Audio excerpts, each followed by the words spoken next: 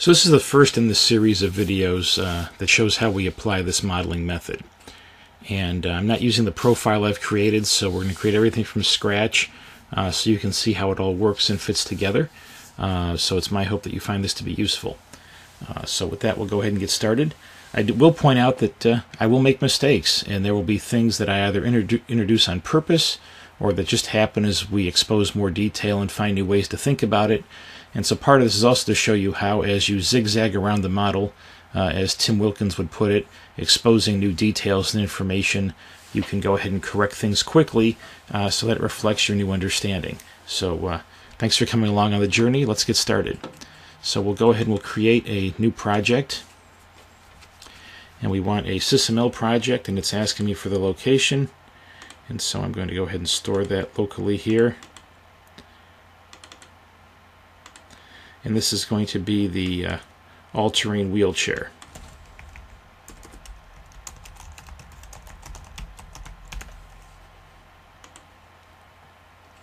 It's going to take a few seconds to set the project up and parse it. And I'm going to take two initial steps here at the beginning. The first thing we're going to do is turn on a setting in Magic Draw so that inherited properties show up on blocks, and you'll see why that's important later. So I'm going to do that right from the beginning. We're going to go ahead to the project options and to the shapes and the class, and I just typed on INH here, and we're going to say to show inherited. So we'll say OK to that. So now as we inherit things, it'll show up. And that is important. In Magic Draw, there's lots of search boxes, so you can type a few characters and find things quickly. We're also going to go and show our auxiliary resources here with the gear in our containment tree, and we are going to set our ISO 80,000 units library to always load.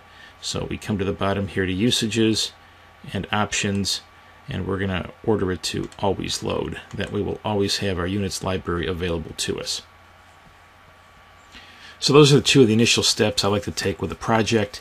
And so now it's ready to go.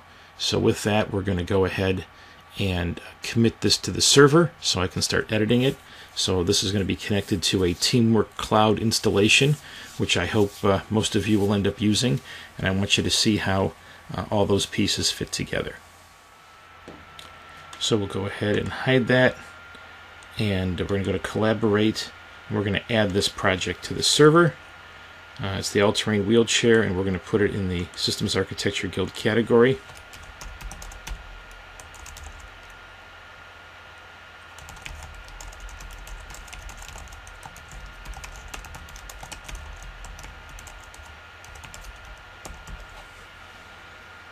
And we're going to go ahead and add it to the server.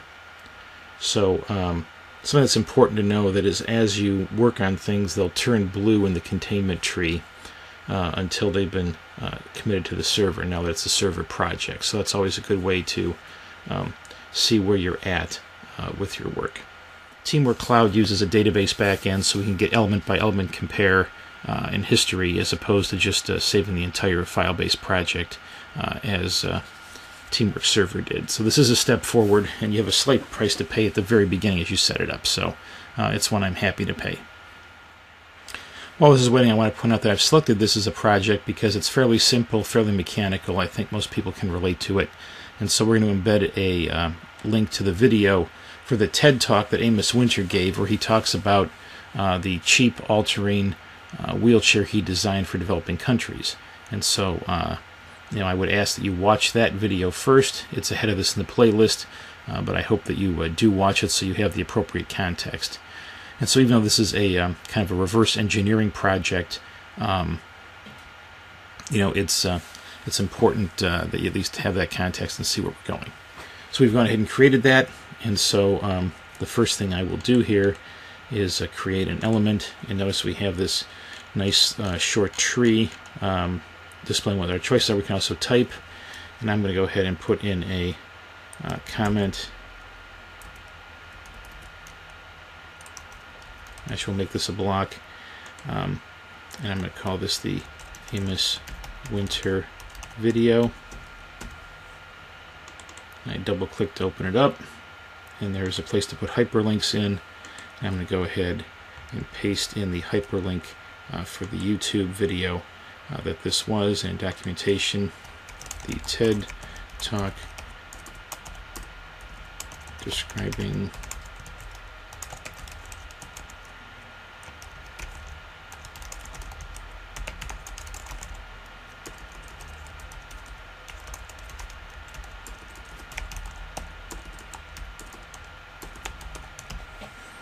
So there we go.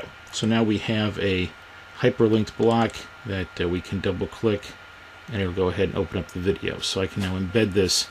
Sorry, my screen capture is not set to capture my whole screen, but if you double click it, it will open the video. So notice this is blue.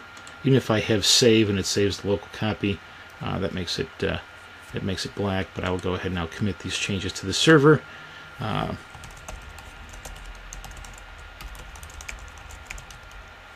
And now we're ready to start modeling. So I'll go ahead and notice the actual save now was very rapid. And with that, we'll stop this video and get ready to start modeling use cases.